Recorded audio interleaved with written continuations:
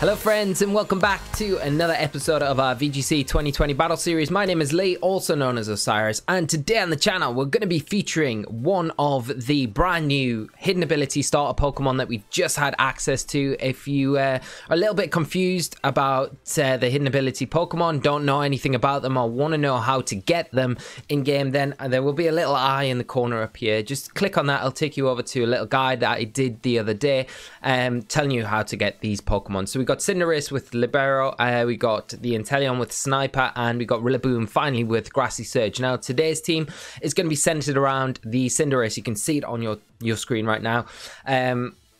I came up with this the evening of this the starters being released. I thought, yeah, it would be great to have something Aqua Jetting into Cinderace and then proc the weakness policy. Unfortunately, it's taken me a little bit of time to get the team ready, test it out, and then get it ready to upload for you guys to see. But as always, there will be a rental code of this team at the end of the episode, so stick around for that and you can try it out. There'll also be a poker paste down in the description below for you guys to try out on Showdown or anything like that if you try.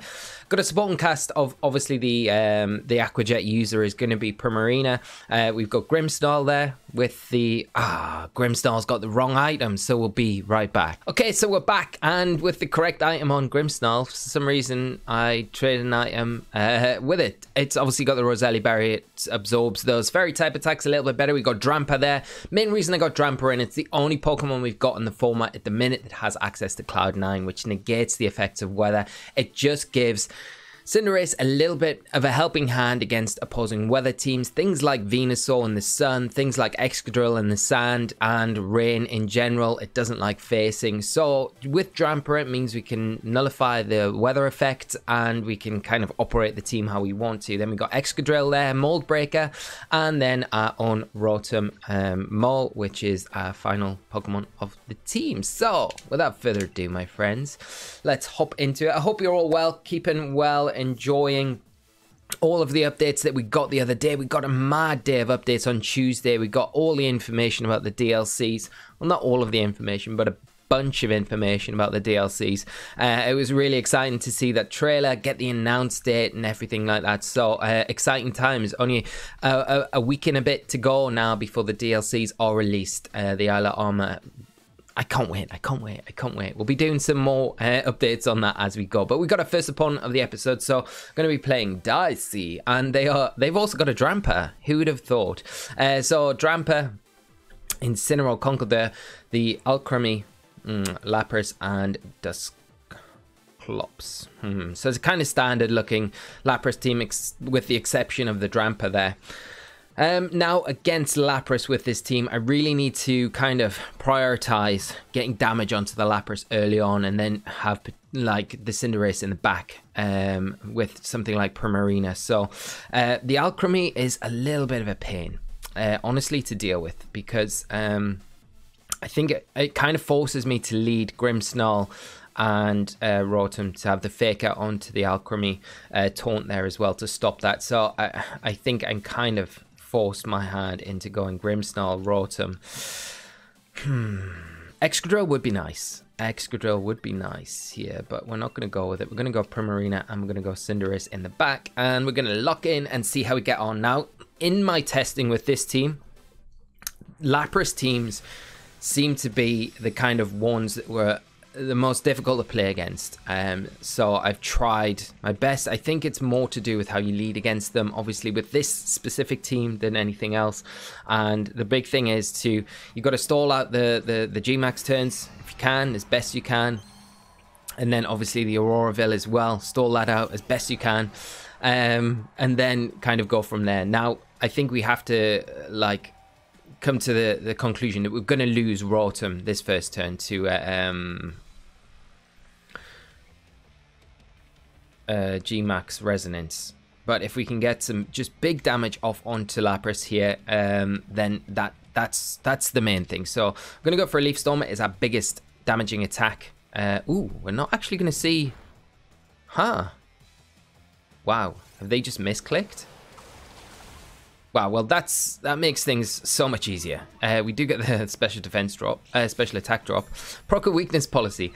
Now, this isn't the worst, like honestly. Alchemy does flinch. Obviously, Freeze Dry couldn't come out. Probably pick up the knockout anyway. We might actually take it.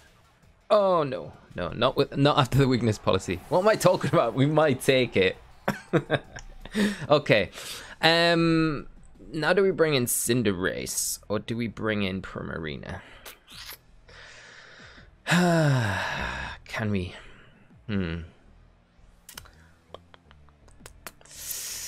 Probably better off bringing in Cinderace. Go for a G-Max Fireball. Get the sun up. Taunt that Alchemy. Yeah, because we should be able to get the Lapras in at least a couple of turns. So speed doesn't matter so much against this team because primarily their speed control is gonna be Trick Room rather than any sort of speed boosting. Doesn't really have too much of that in team preview. So we will taunt the Alchemy. We want to stop that Decorate for sure. Thing that worries me a little bit is the Lapras obviously has got its weakness policy procced, which makes it a lot more threatening here. But if we're going to lose anything with the remaining Pokemon that we've got, I'd rather lose Cinderace than lose the Primarina, like in all honesty. And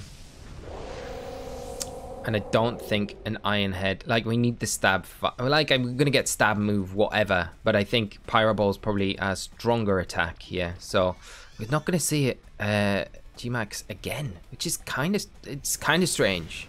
They must be going for a different sort of strategy here, unless their G-Max button is just broken.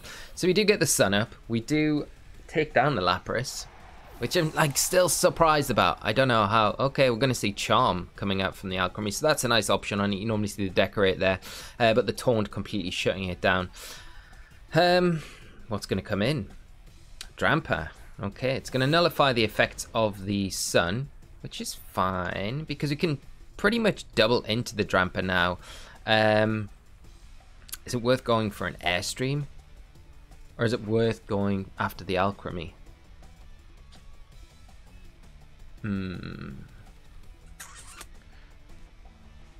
I think we got Airstream here. Like I say, it doesn't really matter too much. It would be nice if we had Primarina on the board so we could proc our own weakness policy. But maybe the Drampa does that for us. Who knows? Let's see. But the Spirit Break's going to be useful onto the Drampa for sure. As we do see it. Dynamax. It's the first Dynamax Drampa I've come across. Still think probably would have been better off going for the Lapras, but that might come back to bite me in really hard. So we'll get this G-Max Airstream off. I'm going to be doing too much damage.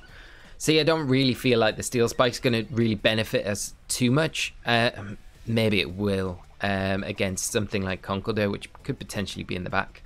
And I guess the other thing that we've got to worry about is Airstream from the opposing Drampa. So, is it Berserk? Is it Berserk? We do get some nice data. It is Berserk. Of course it's Berserk. It's probably got Life Orb as well. Max Strike. Yeah, so our Airstream was useful because it does so much damage, doesn't it? It really does. I think a Spirit Break probably takes it down from this range, especially if it is Life. Oh, it's not shown a Life Orb. Do we take this opportunity to get rid of Alchemy? Like, I'm not too worried about Alchemy, honestly. I think we just double the Drampa again. But this time we go Max Flare into it. We'll get a bit more power. Yeah. So let's see. It should be enough to put it in range for a Spirit Break. And it just means that we're not going to take too much damage from the Dazzling Gleam when it comes out from the Alchemy. It just means we take it a little bit better. Obviously, Grimmsnarl going to be able to manage that quite comfortably.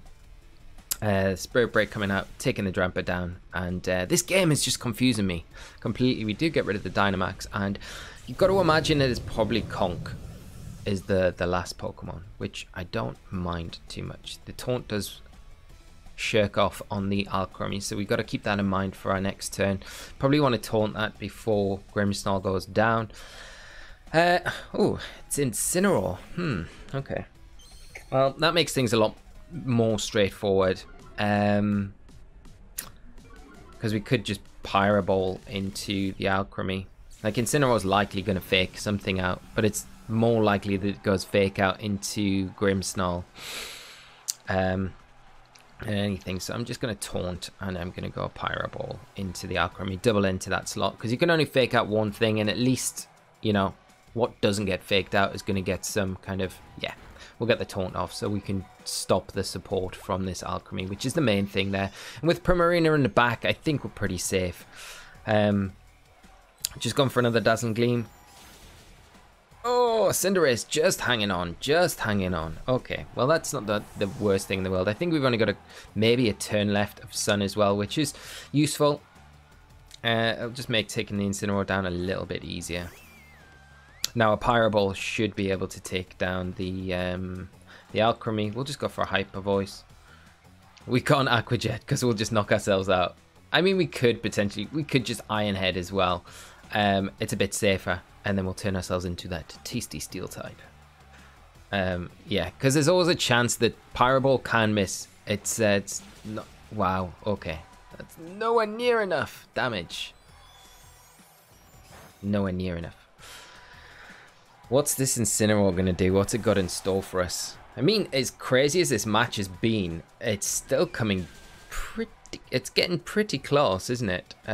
Parting Shot. Not really ideal. Not what we want to see.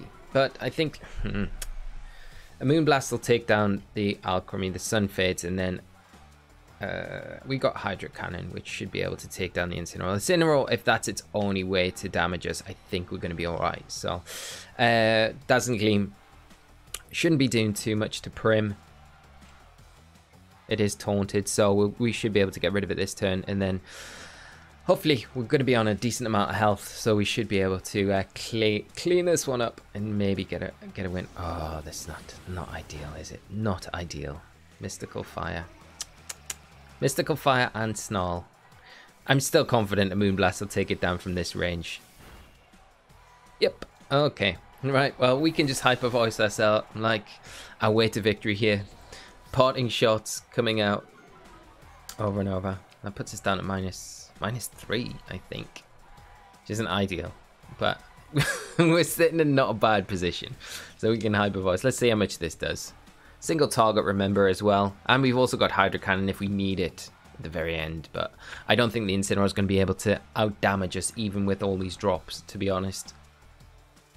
But we will soon find out, my friends. We will soon find out. I'd love to hear as well, if you guys have been trying out the new hidden ability starter Pokemon in your own teams. I'd love to hear how you've been getting on, certain builds that you've been using, and what you think of them in general. I think they've all got a very good place in the format at the minute, whether it be a fun team or whether it be a serious team. I think some of them have got potential to be very good Pokemon in all areas of the format right now, for different reasons. Obviously the Sniper Inteleon interests me a lot. I think I've got a team ready to go with that, so we'll have that featured very soon. I've also got a Rillaboom team as well, very fun Rillaboom team, which I hope you're all going to enjoy, as well as the Cinderace one.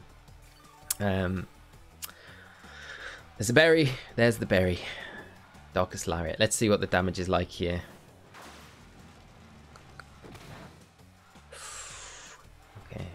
Oh, that was a crit. Okay. Well, we don't need any more of those. Okay, we don't need any more crits. Like, let's just say goodbye to the crits.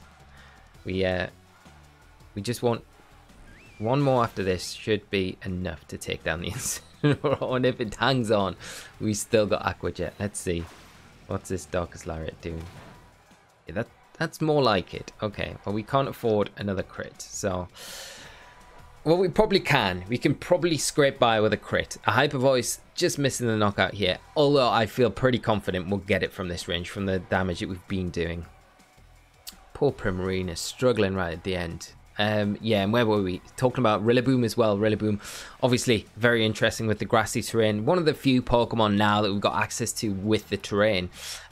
So lots of things you can do to play around with it. There's plenty of unburdened Pokemon in this format that you can utilize maybe the Grassy Seed with. We've already seen players using Drifblim with it. Hawlucha is another option. Obviously, that can cause a lot of havoc to teams. And just generally the defense boost, obviously not just for boosting Unburden and Pokemon like that, but boosting your own defense on things that are maybe a little weaker on the defensive side. That's also got a utility there as well, which is really nice. So we do pick up a win. So good game to my first opponent here, and we will swiftly move on to our second match, and hopefully we can get a repeat result, maybe play a different variant. So we got our next opponent, Mimikyu, Toxtricity, Chandelure, Glaceon, Conkeldurr, and the Indeedee. So what are we looking at here? Probably more Trick Room orientated. You got the Indeedee support there. Mimikyu, Chandelure are going to be Trick Room Pokemon. Toxtricity could potentially be the max Pokemon. Okay. What are we going to do? I think Grimmsnarl. Problem is with Grimmsnarl here is the Indeedee makes it very difficult for us to make use of the taunt or the fake out or anything like that. So that's why it's super difficult. Maybe Cinderace Primarina is not a bad start, because then at least we've got a spread move to break the disguise on the Mimikyu if you see that come out first. I am going to bring Excadrill, and if the Trick Room goes up, well, we're pretty knackered to be honest, but I think Grimmsnarl might be alright. Because it does help out against things like Conk. Is it going to be that useful though, really? Helps out against Conkeldurr, but that's about it. We're going to have to just lock in. I think it's probably the better option. Maybe Excadrill there would have been good, but it's difficult when you can't see a way around stopping the Trick Room. It does make it very difficult.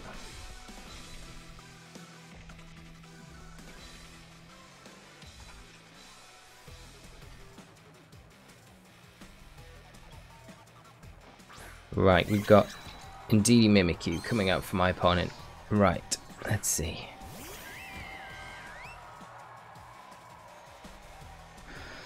I mean, we're probably going to see Follow Me, Trick Room.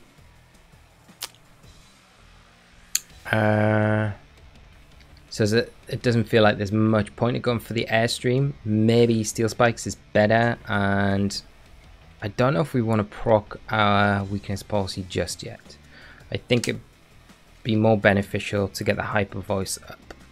And especially if the Trick Room goes up, I think one of the things that you've got to keep in mind is, do we want to remove Indeedee from the field straight away and allow my opponent the opportunity to bring in a Trick Room Sweeper? We're probably better off just kind of letting the Indeedee stick around on the field, because really it doesn't do too much, does it? It's redirecting. It's not even redirecting here, is it? It's not even helping handing, which is kind of weird. But most of the time, it's just normally there to support. It can throw attacks, of course, but it's not as threatening as something like Rhyperior or something like that. You know, I know my opponent hasn't got that, but along those same lines. And the Indeedee just hangs on, so we are going to see Hyper Voice. Thankfully we're Steel type, so we kind of resist that, and there's a Trick Room. Okay, so this next turn we can go Aqua Jet. Do we want to go Aqua Jet? I don't think we do. I think we go Steel Spike into Mimikyu again, and I think we go for another Hyper Voice. And the thing with going for the Hyper Voice is, like my opponent, us being a Steel type, you probably want to get Chandelure onto the field as soon as possible. But it makes it difficult bringing Chandelure onto the field right now, just because of the cover that we've got from Primarina. And there's no like urgency for us to go for proccing the Weakness Policy just yet. There's a Mystical Fire coming out from the Indeedee. Play Rough coming out as well. Going to double up into the Primarina, but that's fine. The defense boost really helping us out there as we get that Hyper Voice. I'm going to do enough to take down the Indeedee and chip the Mimikyu, probably to the point where we're going to be able to pick up the knockout now with Cinderace. So the Steel Spike's coming out. and picks up the knockout, which is great. So we get another defense boost on both Pokemon, and I think that's one of the big things about Cinderace, being able to have access to that Iron Head. It makes it so strong. Like, it's one of the better Dynamax moves, obviously, with the defense boost that you get. Obviously, you're going to put that in the same rank as like Airstream and the ground one. Okay. Toxicity and Concord there. Okay, so this is a little bit awkward, but I mean, is it really? It is awkward for the fact that I want to Airstream the Concord there right now. But Toxicity would threaten us otherwise. I mean, what we could do is just Aqua Jet Cinderace and go for the Airstream. I think that's probably the best thing. We might lose Primarina right now to Toxicity, but yeah, Conk should go down to a +2, and we are +2 defense, remember, as well. So against the Conkeldurr, we're not in the worst spot. They do max. There's the Aqua Jet. As long as Cinderace can get through this turn, which it should do. There's a Max Knuckle. Be super effective, but like I say, we got the defense boost, which is definitely going to help us out here. Toxicity should move next, so it's not like we're a flying type now. If it goes for poison type attack for some reason, which I don't think it will, and we might be able to take an attack with Primarina, because we are Solfest. Yeah, we just about take it, and there's the Airstream. Okay, turn into that flying type, so stab +2 is going to be enough. It should be enough to get the Conk. I think it will. Oh, it's so close. It's so close. Okay, so now we need to wait out these Dynamax turns, which is going to make it a bit more difficult. Oh, it's got the burn as well, so that doesn't help it. We could actually Aqua Jet at this next turn, and then hope that's enough with the burn to kind of get rid of it. So I'm going. Oh, what have we got in the back? Oh, we got Excadrill. We're fine. We're fine. I think I am just gonna Aqua Jet it, because I think that plus the burn plus another turn be enough to get the Conk. The protect here is not great, but if they predict like an ice type attack into us. Oh, the psychic terrain, we always forget about that. Yeah, we're gonna lose Cinderace now. Oh, Primarina. Okay. Huh. Ah, the psychic terrain, always forgetting. Right, we need to stall out these Trick Room turns. Can't be that many turns left. I think this might be it over now. This could be the last turn of Trick Room, is it? This burn is not doing enough. No, it's not. There is going to be one more turn of Trick Room. I think we bring Grimmsnarl because we've got the Sash on Excadrill, so at the very worst we can leave Excadrill right till the very end and then bring it in. Actually, it might have been better to bring it in while the Psychic Train. Yeah, so we've got one turn. I mean, you can only target one Pokemon here, right? So I think we just Iron Head Conk, and I think we just Spirit Break it as well. Max Knuckling the Grimmsnarl. Ooh, Cinderace. I think they should have Max Knuckled the Grimmsnarl. Because I think you needed to Max Knuckle that and then go for Overdrive, which would have got the Cinderace anyway. That would have been the better play. But see, hopefully we take. Wow. Ugh. Ugh. That was too close. Too close for comfort. Wow. Okay. And then we got the Excadrill to come in, and that should finish things up. The dimensions turn back to normal, so we managed to get through it. Alright. Even though I did forget about the Psychic Terrain. Just for a minute. It's the terrains in this game, you know, when you look back at the last, like, Sun and Moon's 7th generation, 6th generation, 7th, it is the 7th generation, yeah. No, 6th generation. The terrains are so obvious, but they're very, very subtle in this generation. So Never mind. Anyway, we pick up a win, so that is excellent. That's a nice way for us to end the episode, and I hope you guys have enjoyed the games today. We've seen a lot from Cinderace, and I think that last one particularly, we saw how good it can be, even in a really awkward environment of the Trick Room like we saw there. So, as promised, we'll hop over now and we'll do the rental team for you guys. There we go, my friends. There is the rental team for you guys to try out and have a lot of fun with. As always, if you do, please let me know down in the comment section what your thoughts are on the team and if you've got your own build variants around this. The team is very fun. I laddered up to top 500 with it. I probably could have pushed a bit further with it, but I was testing other things and building other things in preparation for the next couple of weeks on the channel. So I hope you appreciate that. If you do have some success with it, let me know, and I would love to see. But that is going to be about it for today's episode. Thanks as always for tuning in, my friends. Make sure you're all taking care of yourselves, staying safe and being kind to one another, and I will see you all for another episode of our VGC 2020 Battle Series very soon. My name's Osirus, and I'll guess I'm saying goodbye. So till next time, bye bye.